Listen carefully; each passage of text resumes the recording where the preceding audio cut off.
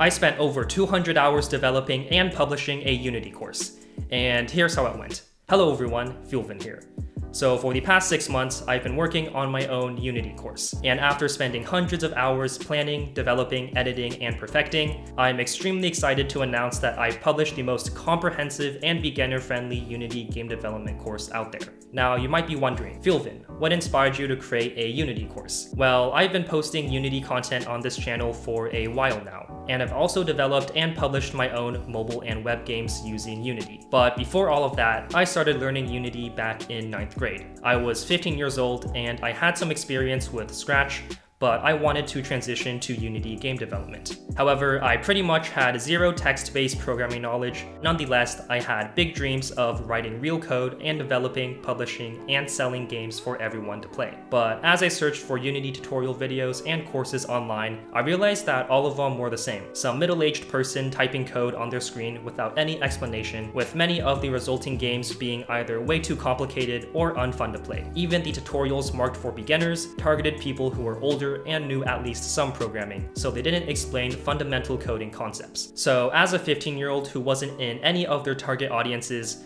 past me found that Unity courses online were too complicated or simply looked uninteresting. It was definitely a frustrating experience back then. Fast forward a couple years to now, and I have created a course that solves the problem 15-year-old me had. I've made a course specifically designed for kids and teens that teaches the fundamentals of Unity game development and C# in a fun and engaging way without requiring prior knowledge of coding or game development. And throughout the course, you can see that I keep my promise. The first game I teach you how to make is a simple yet addicting cookie clicker game with just 3 scripts. The second game is a fun, minimalistic, physics-based platformer, and the third and final game is a professional-looking endless shooter game that could pass off as a mobile app or web game. I began with the basics of showing you how to navigate the Unity editor and explaining what a script is.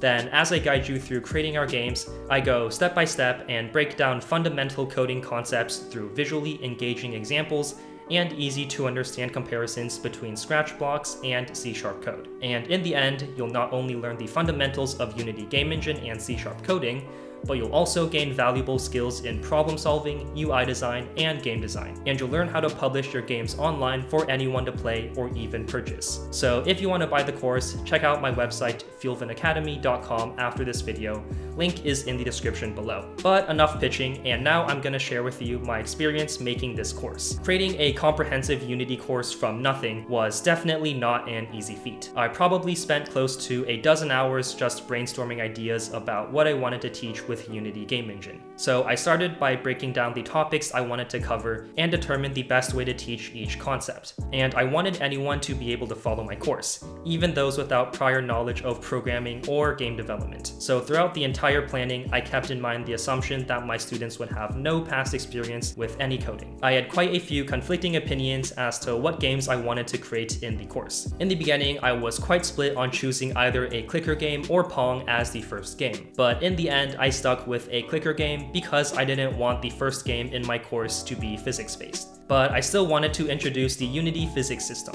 So what better game was there to make than a classic platformer as the second project? I wanted my third game to be a showcase game that was fun and original. And I also wanted it to build off from the first 2 games.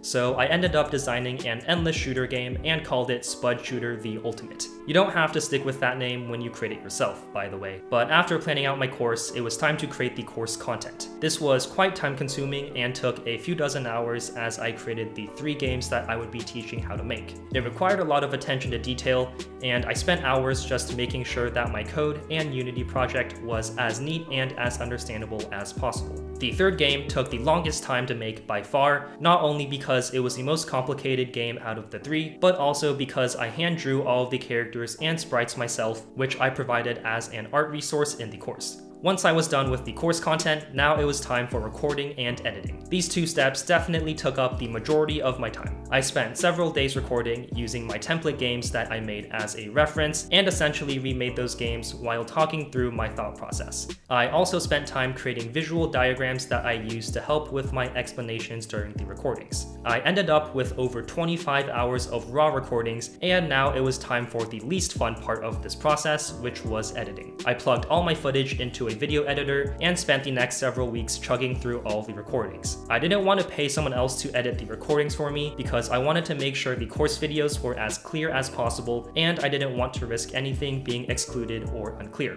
And hey, sometimes you don't truly appreciate something until you've been through it yourself. So big respect to people who edit videos as a career. But once I finished editing, my months of hard work was finally coming to a close, and I was ready to launch the course. I created promotional video content, including this one, and also developed my own website to promote my course. And after publishing my course on various platforms, everything was good to go. And here I am. This is the result of me spending over 200 hours across 6 months on my Unity course. This is definitely one of the largest projects I've ever done, and one of the most challenging ones as well. There were times when I felt overwhelmed by the amount of work I had to do, and there were moments when I had self-doubts. But I thought back to my 15-year-old self and knew that this was something past me would appreciate from the bottom of his heart. So I persevered and got to publishing this course, and I'm glad I did. So yeah, if you want to learn how to make some awesome games with Unity Game Engine and C#, but have no prior coding experience, then this is the course for you, and you'll not regret taking it. I invite you to check out my course at fuelvinacademy.com,